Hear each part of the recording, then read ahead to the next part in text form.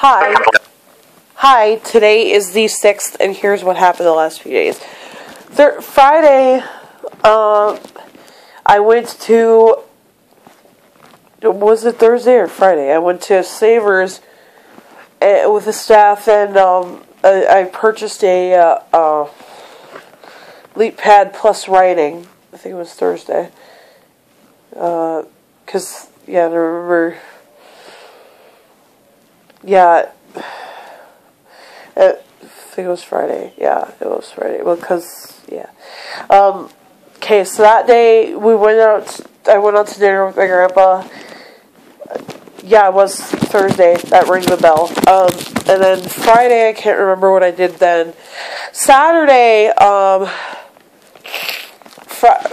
I remember about Friday is that we had a 4th of July, early 4th of July dinner. Yeah, it was Friday. I was right. So, yeah, Friday, it was Thursday. That was right. That's what I meant. But, yeah, Friday had 4th of July dinner, and it was awesome. Saturday, my new favorite staff, who is a man, brought over his guitar, and we were playing.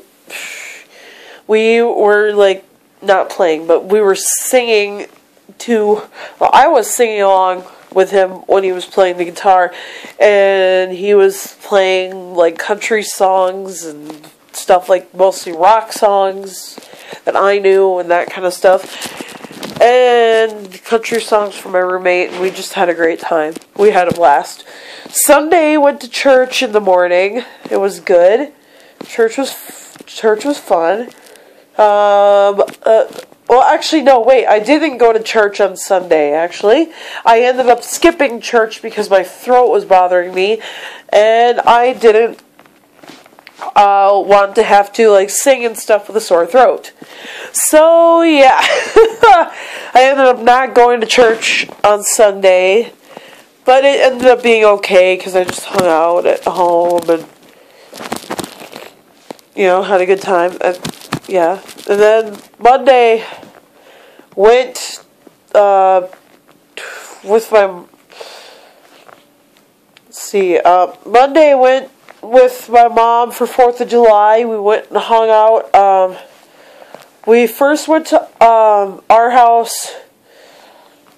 We went to Little Caesars to get pizza. Then we went out for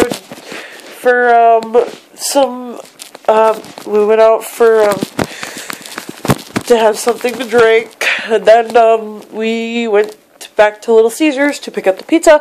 Then we ate the pizza at my mom's house. Then we decided to go just to my grandma's house because we were originally to go and see somebody else, some other people, but they ended up being a little bit tipsy. So I don't want to say the other word. So yeah, we ended up not going there. So we went to my grandma's, hung out, watched the fireworks. I had this little, we had these little butterfly, because my sister and I don't like setting off firecrackers because of the heat and that kind of thing.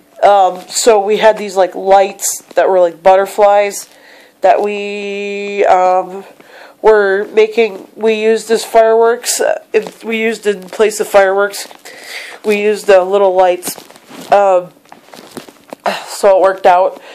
Yeah, so, and then, I was doing it with the real fireworks, and I was making designs towards the end of the fireworks shows. Doing it with the real fireworks towards the end of the fireworks show, because I didn't know what I was supposed to do with them.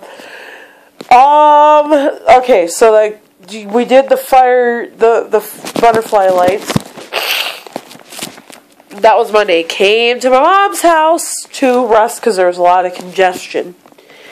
Then went home a few minutes later. Well, before I went home, found out my Sony headphones had broken. So I got these, they're GE headphones. They're by like I said, they're GE, which that's a brand that I didn't know even made headphones. So, yeah, and they're like DJ type of headphones and that stuff. Yesterday morning, I went and I purchased some Sony earbuds because the iFrogs, the earpieces kept coming out, and some of them, sometimes they would stay in my ear, which is not safe for anyone who knows what it's like to have earpieces lodged in your ear. It is not fun. They weren't lodged in my ear, thank goodness, but let me tell you, they are not the safest. If you're a headbanger and stuff, they are not the safest earbuds to be using. The safest ones that I recommend are the Sony ones with microphone, because they work a lot better for people like that. So, yeah, that's how it ended up working out. Found some safer earbuds. They were really expensive. They were $28. I bought a NanoTab game that was $15. And the pop and batteries were like $8 and $2. So that would be $10. So altogether, it was like $54. And I am not exaggerating, because I wanted to get the safest earbuds, that were there. I wanted to make sure they were safe, all that kind of stuff. I know they're not durable for somebody who does not know how to take care of their earbuds or whatever. They're not that durable for somebody like that. But now that I do take care of because I used to be that way, where I didn't take care of my earbuds at all, and they broke on me. So the iFrogs, I wouldn't have even dreamed of getting those before. And now I can get whatever kind of earbuds I want to now, because now that I take care of them, I have a lot more options. So, yeah.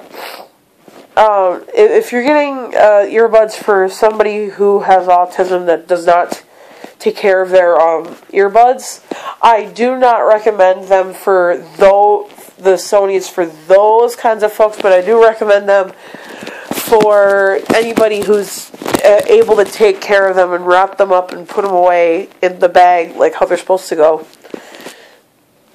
In like a little like a coin purse or a money bag, something like that, I would recommend getting for them. And you could just put your earphones in there. So that would work out pretty well. Except regular headphones, you cannot do that. You just have to wrap up the cord and make sure they're put away in like your drawer. You don't take them to bed with you. I have a bad habit of doing that with my earbuds, and yeah. The Sony headphones, I had a bad habit with those, with the regular headphones, but the GEs, I cannot get away with that with the GEs because of the way they're built. So, and the cord likes to come unwrapped a little bit. So yeah, because of the way they're built. So that wouldn't work. So I just put them in the top drawer of my little desk thing. So that's what I recommend doing. With those, I do not recommend those for, like I said, nonverbal autism. They need headphones. And they need noise isolation. The kind I recommend for noise isolation and that kind of stuff, ironically, is the very kind that I said was unsafe a moment ago. iFrog. They are really good for that. So, anyone has an autistic kid and they use like little earbuds that go inside your ear like this, I would recommend iFrog for your person with autism or skull candy. the noise isolation skull candies. Those are the kinds I recommend. But not the cheapo skull candies, because those are the ones that tend to break easier. I recommend you spend a little more money and you get the, I'd say like the $40 or $50, whichever one you can afford, but not the $10 or you could get the $10, but you just got to be careful with them. They're not that durable for somebody who, obviously, who doesn't take care of them very well. But for somebody who doesn't, I do recommend JBC.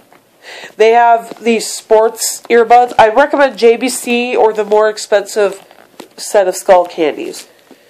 I found them to be the most effective earbuds when it comes to noise isolation, when it comes to durability, quality. Even though the skull candy's got a rubbery cord, the more expensive ones, it's not a double. It's not a double design. It's a single design cord. And if you don't know what I'm talking about, the single design is where it's round all the way around, and it looks like it's one piece, even though it's splits into two separate parts when you plug them in. Even though it's two separate parts near where you plug them in, whereas and it's more solid, so it's kind of like a rope, basically. Like a rope cord. Well, it doesn't feel like a rope, but it looks like it, even though it's rubbery. And if you do not know what I'm talking about, just bear with me. It is a very solid type of cord. So any of your youngsters with autism or whatever that need those kind of earbuds, I would recommend that kind of a cord. But for those who are able to take care of, there's a level up from that, which is like the cheaper versions that are the double type of cords, the double design, the really flat type of cords. So I recommend the round if you have like a non-verbal person or a person that's verbal but they don't know how to take care of their headphones or earbuds. The round is, like I said, more solid. The cord for that I recommend for people who are able to do not get the ones that are like a corded phone cord.